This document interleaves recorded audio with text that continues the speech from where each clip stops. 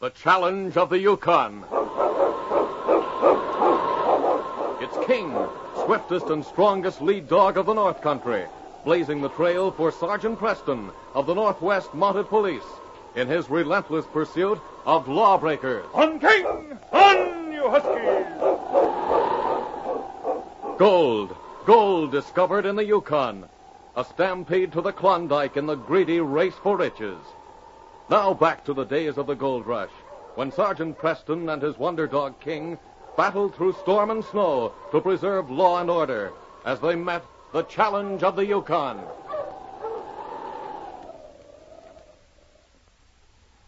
Tim O'Hara lived alone with his sister Mary in the town of Galway, Ireland. As he waited for the postman at the gate that led to the winding path toward the house, a shaggy gray dog almost as large as a Shetland pony ambled up to his side. The dog, a full-grown Irish wolfhound, looked solemnly over the gate, which reached only to a point well under his big muzzle. Tim laughed as he patted the huge head. Sure, Taylor. And you look as if you're expecting a letter yourself this morning. Well, I doubt that either of us will get one, but we can at least say good morning to Paddy the postman. Here he is now. The top of the morning to you, Paddy. Timmy, me boy, I got something for you today. A letter with the foreign stamp on it. A foreign stamp, you say? Sure, and what could it be? Give it to me. Sure, it's a good thing I know this doggy since he was a pup, or I'd be delivering your mail from the end of a fishing pole. Glory be to heavens, he gets bigger every day. Oh, well, here you are. But this letter, Paddy, it's addressed to my father. To your father? Yes, it's Timothy Thomas O'Hara. And I'm Timothy Patrick O'Hara. Sure, and I never noticed that. But then your father being dead these 2 years, it never entered me mind. Well, you better open it, Tim. It might be from someone who ain't heard yet about your father. Well, good day to you now, and I hope it ain't bad news. I wonder who could be writing. Wait till I find the signature. Your brother, Michael. It's from Uncle Michael. Mary! Mary! Mary! Where are you? What ails you, Tim? Yelling as if your coattails were afire. It's a letter, Mary. A letter from Uncle Michael. Uncle Michael? You mean he's still alive? Well, it isn't written on asbestos. And if I remember Uncle Michael, that's the only way he could write a letter if he'd passed on. Oh, stop your nonsense, Tim, and read it. Is it from America? No, it's from someplace in Canada, I think. Wait, I'll read it to you. Dear Tim, I know you must be thinking that by now I'm playing a harp with the angels after slipping by St. Peter when he was looking the other way. But it's far from the truth. I left Ireland to seek my fortune, and glory be, I found it. Tim, I'm going to be a rich man. I've struck gold in the Yukon territory. Struck gold, he says. And he was the uncle that was always the black sheep of my grandfather's flock. Oh, go on, Tim, read it. I've been wondering if by now that young son of yours isn't old enough to feel the urge for adventure. He had a look in his eye, even when he was 10, that told me he wouldn't be content to settle down. Father always feared you'd be like Uncle Michael. And I always wanted to be. Oh, hurry, Tim, read it. It's lonesome up here, and it's cold, but I'm wondering if you'd let him come to me for a year. Mining is hard work, but it would be well worth his while, as I'd see to it that he had money enough to live in a castle the rest of his life and support every O'Hara in the county if necessary. He wants you to come there and help him with his gold mine? Mary, we'll be rich. You mean you'll go? Sure, and you don't think I'll stay here in Ireland with a gold mine waiting for me? But Tim... Oh, something dropped from between the pages. There on the floor. Yeah. Why, it's a draft for money. He sent me the fare. About twice as much as I need. Oh, then I can go too. And we'll take Tara. Mary, have you taken leave of your senses? I can't be bothered with a woman, and as for Tara... Oh, look at him, Tim. He loves you more than his soul. And if he was parted from us, he'd die of a broken heart. That he would. We're going, I say. You're not getting around me anyway at all. You'll stay in here, I said. I'm going to write to Uncle Michael right away. I'll get you a pen. But be sure you don't mention me. That I won't. You know, I think maybe we'd better sell the house. The Bonanza Belle steamed slowly up the Yukon River. Tim and Mary stood on the deck with the big dog Tara between them. Mary was breathless with the beauty of the landscape before her. Oh, and to think, Tim O'Hara, that you tried to make me stay in Ireland and miss all this. I guess I should have known that I couldn't talk you out of it. But Uncle Michael is going to be surprised. But he'll be pleased. I'm getting chilly. I think I'll go down and put another sweater on. Oh, here comes the two men we met last night, Mary. Talk to them, will you, until I come back? You might bring me another wrap, Tim. I'm getting cold, too. All right, Mary. Good morning, Miss O'Hara. Good morning, Mr. Davis. How are you this morning? Just fine, thank you, Mr. Danvers. I'm glad that big dog of yours is good-natured. We were almost afraid to come near you.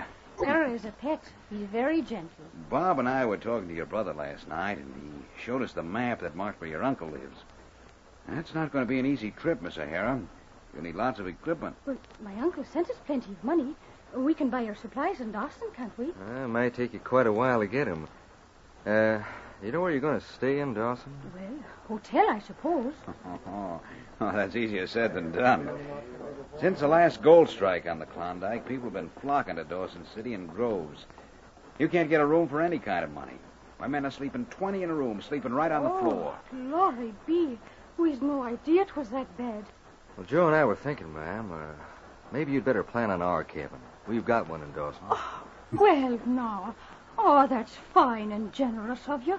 But is it big enough for all of us? Bob and me can bunk with some friends of ours. Anyway, we're taking a trip north, too, and we might be able to leave a day or so after getting to Dawson. Oh, would you be going anywhere near the place my Uncle Michael lives? Say, come to think of it, we will. Well, maybe we could wait over for a week or so and go together. Does your brother know anything about driving a dog team? No, he doesn't. But we thought it would be easy to do. No, it's not so easy, ma'am. These dogs up here are savage. You got to know how to handle them. And anyway, you and your brother couldn't just take off alone on a trip like that.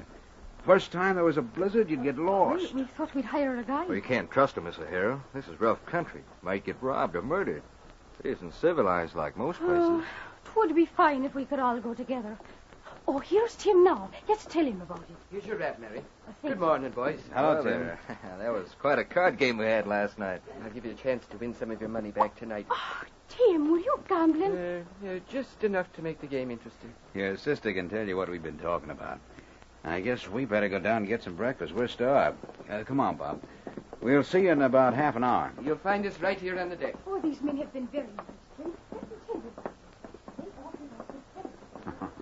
Oh, it worked like a charm, Bob. She was the one who asked if they could go north with us. That's what I hoped she'd do. It's a crazy idea. It's a chance to make a fortune. You're the same age he is, and his uncle hasn't seen him since he was 10. Girl's awful pretty. I hate to think of harming her. Now, don't you go soft. Here's our chance to make a fortune. We'll get rid of him some way on the trail north. And you can pass yourself off as the nephew. The old man lives alone, way off in the wilderness. He's got a rich mine. We can take plenty of gold out of it. And if he gets suspicious, maybe he can have an accident. I don't want any part of it if it's going to mean murder. Monty's up here too smart. You leave that part of it to me. All you got to do is learn all about Tim O'Hara. We'll let him win more money from us so he'll think we're honest. And all the time you keep him talking about himself. And talk as much like him as you can. You can leave the rest of the plan to me.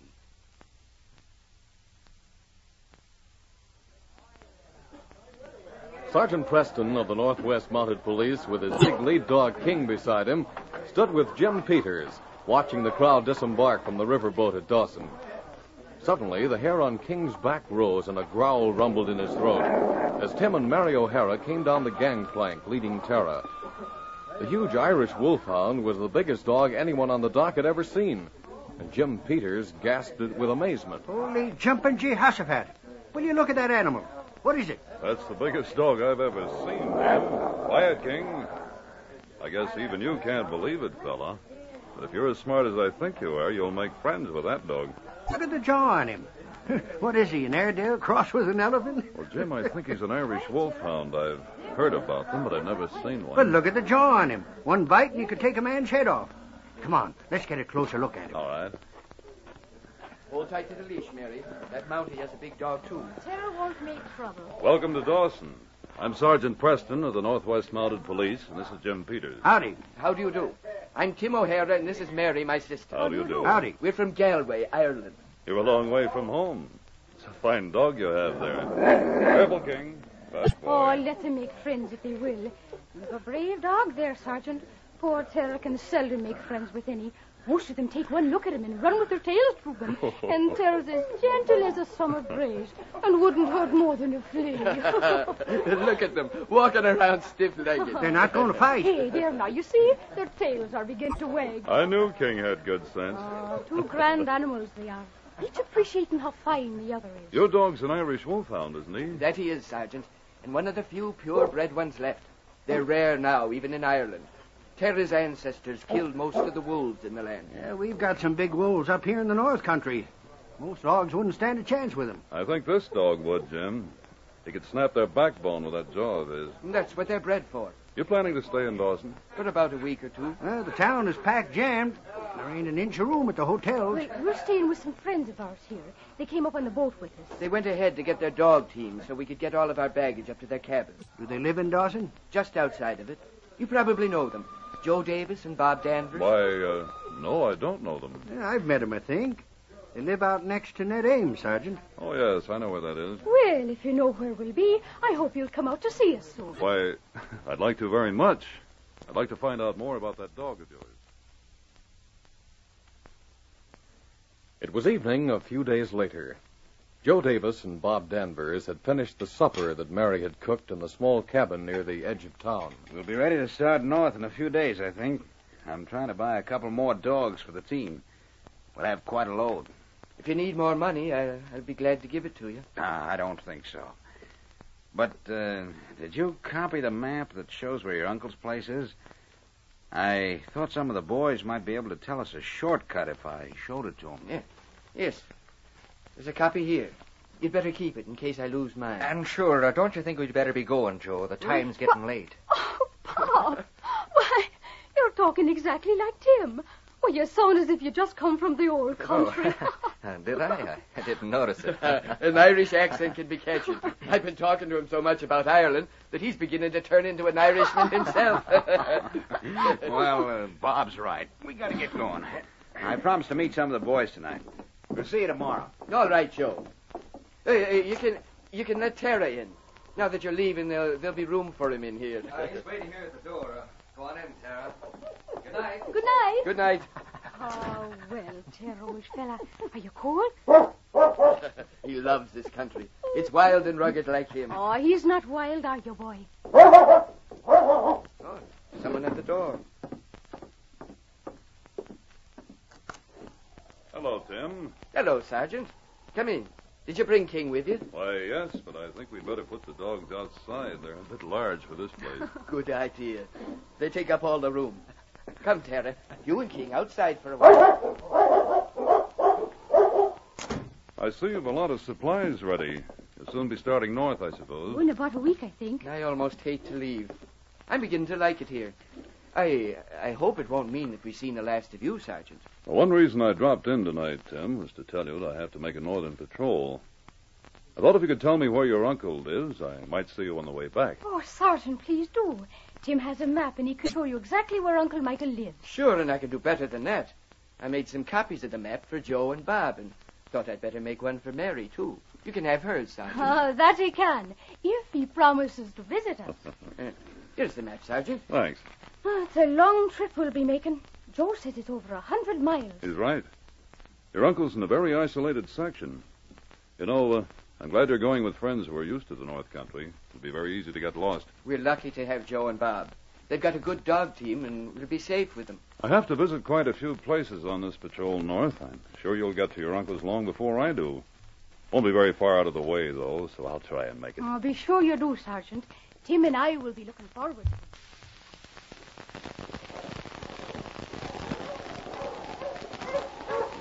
Days of steady traveling carried Tim and Mary far north with Joe and Bob. Terra, the big wolfhound, ran free after proving too big and too fast for the rest of the dog team. Then, suddenly, the terrible winter of the Yukon struck. As the wind rose and drove the snow into their faces, Joe halted the team at the edge of a spruce forest. Ho there! Ho! We'd better stop here and make shelters while we can. I think a blizzard's blowing up. We're to sleep in the open? Can't we go a bit farther and perhaps find a trapper's cabin as we've done before? We'd be taking too much of a chance. You don't know what these blizzards are like. We can't let Mary stay out in the open. Oh, now don't worry about me, Tim. I've plenty of fur robes. We must do as they say. You and Mary make camp while Bob and I cut some branches for the shelters and the beds. I'll take this axe. You bring the other one, Bob. Come on. Coming. Mary and I will feed the dogs and get the supplies ready. We'll be right back. Well, Bob, tonight's the night we skip. I noticed we left the trail about an hour ago. They didn't notice it, though. I thought it was never going to get started snowing. We're just about a day away from their uncle's place. Think there's any chance of them finding it? No. They wouldn't even know how to find the trail. Now, tonight, when that blizzard is going full blast, we'll sneak away with the dog team and supplies. We'll fix our shelters far away from there so they won't hear nothing. If this wind and snow keeps up, there won't be a sign of our trail by morning. And they won't know one direction from another.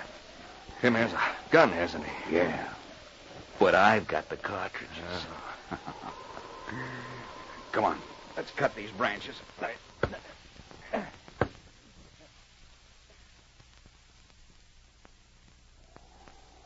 Mary stirred in her fur robes as the pale morning light filtered through the trees.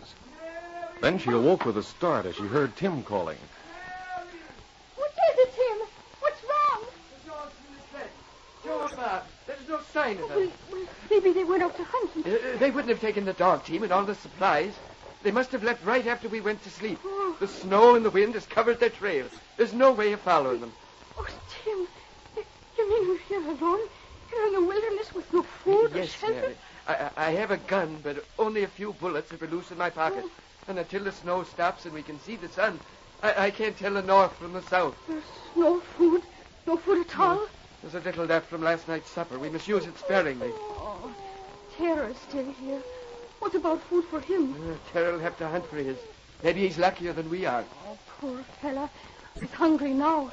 He thinks since we're awake we should feed him. He'll stay with us until his hunger drives him away. But he'll always come back to us, Tim. That he will. I'll build up the fire, Mary. When the snow stops, I'll take the gun and try to find some game. That night, Tara the wolfhound roamed the wilderness alone. A feeling of wild exultation burned in his breast as he covered the miles of wilderness in search of food. Through all the years of gentle living, there had been a feeling deep inside him that cried for expression. Now he knew what it was, the chase and the kill. Like a huge gray shadow, he covered mile after mile in a wide circle, and the sun was high when he returned to camp, his sides bulging with the fruit of his chase. Mary was sitting alone, her goggles shielding her eyes from the cruel glare of the sun on the snow. Tara, darling, it's you. Oh, you've eaten, I hope, and I guess you're tired. But, Tara, you must find Tim. He's been gone so long. Can you find him, boy? Tara, go find Tim. Oh, Mother of Heaven, I hope nothing has happened to Tim. Bring him back, Tara. Bring him back. The minutes dragged into hours as Mary sat by the fire waiting. Then suddenly a cry cut through the still air from a distance. A quick pang of fear shot through her. A wolf! That was the cry of a wolf. Tim, where are you? Oh, Tim, darling. Oh, what's wrong with him? Tim, what's wrong? I'm coming, Tim. Mary. Why are you clinging to Tara's collar? What's the matter? My eyes, Mary. The glare on the snow has blinded me. Tara found me and brought me back here. I can't see, and I've lost the gun. It's snowblind you are. Oh, thanks be to heaven that Tara brought you back. Here's the fire. Sit down and let me bind your eyes. Mary, what are we to do? I heard a wolf call a short while back.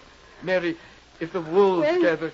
We have the fire and we have Tara. Tara could fight one or two, but he'd be no match for more than that.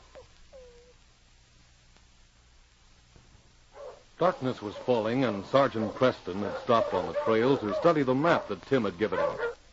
Suddenly, he heard King bark up ahead of the team. What's wrong, King? What's bothering you, fella? Oh, those tracks crossing the trail. What kind of a... They're so big. You seem to know... Tara. Those must be his tracks. No wolf's as big as this. Are those Tara's tracks, King? He's all alone, and those tracks were made today. Wonder where Mary is. Yes, King, I think we'd better follow them. Tara wouldn't leave Mary and Tim. All right, King. After him, boy. Find Tara. On, King! On!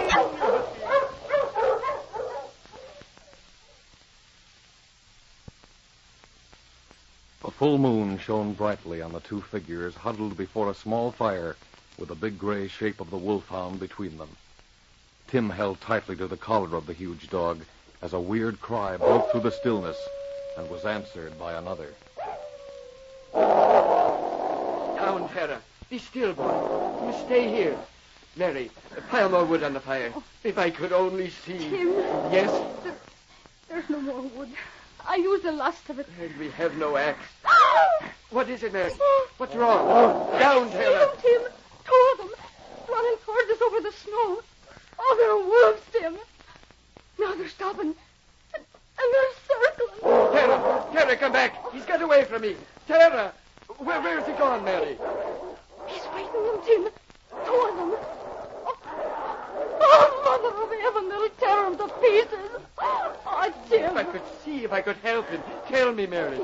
He's killed one, but the other... Oh, Tim. More are coming. Oh, there's one coming at him from the side. Give me a brand from the fire. I'll run toward them. No, Tim. There's another one striking across the clearing. Oh, heaven, help him. I must help him. Tim, that last one. He's fighting the other wolf. Not Tara, but they're rolling in the snow. Mary, that was a gun. A gun? Hello! Help! Help! Hurry! Mary, what you thought was a wolf. It must be a dog. Are you all right? Oh, Tim, it's Sergeant Preston. That dog must be King. Oh, God be praised. The bright light of the fire played over the group around it as Sergeant Preston bent over Tara. The huge wolfhound lay with his head on Mary's lap, his heaving sides covered with blood, his own and his enemies'. 3 wolf carcasses made dark splotches in the moonlight in the clearing before the fire.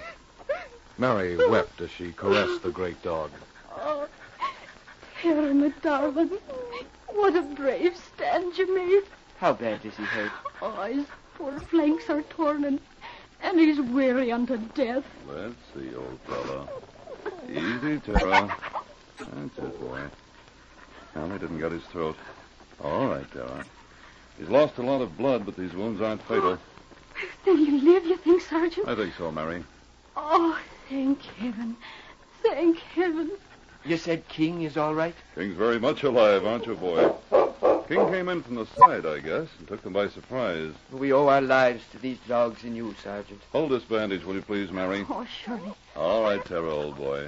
I'll fix this cut of yours. How did you find us, Sergeant? We found Tara's tracks crossing the trail alone. It took us a long time to find you. He must have been hunting by himself. Where are Joe and Bob? They went off in the night and left us. Went off? And why? I don't know, Sergeant. I thought they were such good friends of yours. We met them on the boat, coming to Dawson. Oh, Joe asked for a copy of the map showing where Uncle Michael was. that's funny. Well, maybe we'll find out. Tomorrow we'll go to your uncle's. Tim's eyes should be better by morning. Will Tara be able to travel? You and Tara can ride on my sled. All right, Tara. Now let's fix this other one.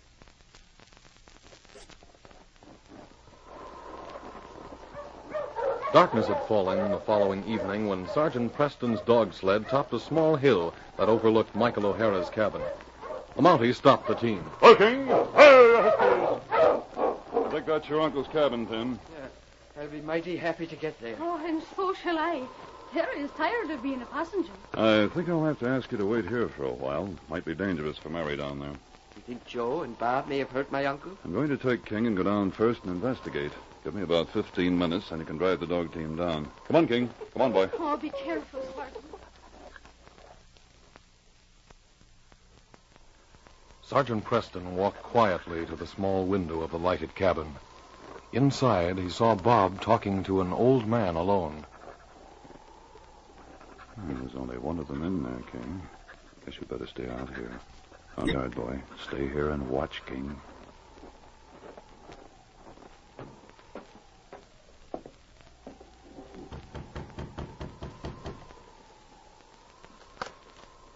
Yes, sir. Who are you? I'm Sergeant Preston of the Northwest Mounted Police. I'm a friend of your nephew, Tim. Well, come in, come in.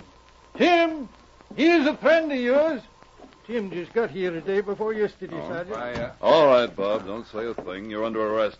St. Spurs Divers, what's this? This isn't your nephew at all, Mr. O'Hara. He's lying. Sure, and you must be mistaken, Sergeant. He's been telling me all about Ireland and Galway. Your and all nephew that. and your niece are with me, Mr. O'Hara. This man's an imposter. Where's the man who came with him? His friend Joe, you mean? Yes. He went out this afternoon to do some hunting. We needed fresh meat, and he ain't back yet. Get over in that corner, Bob. I'm handcuffing him.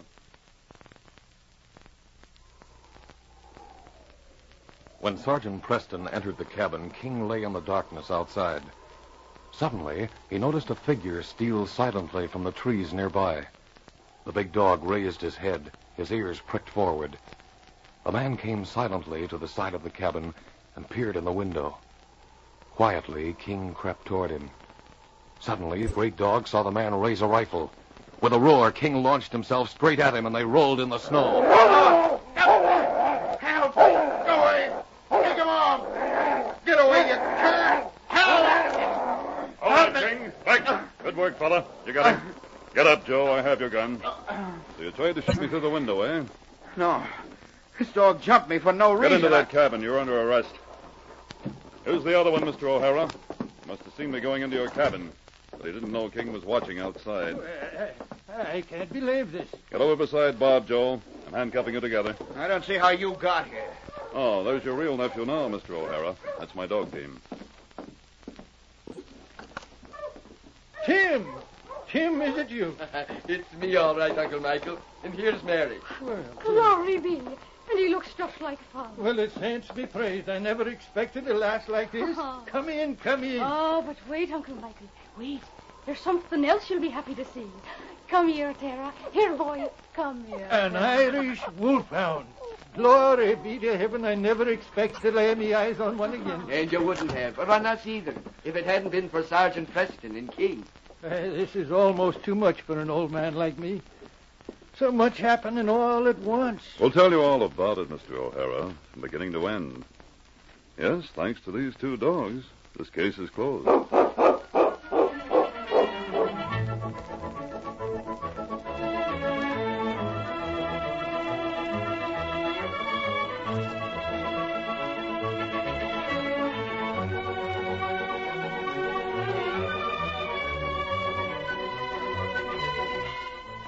The Challenge of the Yukon, a copyrighted feature, is brought to you each week at this time, and all names and incidents used are fictitious. Listen again next week to another exciting adventure during the days of the gold rush. Fred Foy speaking. This program came to you from Detroit. When a radio program combines entertainment with a message, that's good. And when that program is David Harding Counter-Spy, that's excellent. Counter-Spy has tackled every vital problem confronting America in the past few years. Done it by building an exciting 30-minute program based on some current issue. During the war, Counter-Spy won acclaim by its astonishingly true-to-life dramas. Counter-Spy now turns its attention to people who are trying to hamper world peace. As David Harding pointed out in a recent broadcast, during the war, most Americans learned that to blame or hate another person because of his religion is dangerous. Prejudice can weaken our nation, hurt us personally. We can resolve never to spread prejudice any more than we would spread a wartime rumor. Don't miss tomorrow afternoon's timely, thrilling David Harding Counter-Spy story, heard over many of these same ABC stations. This is ABC, the American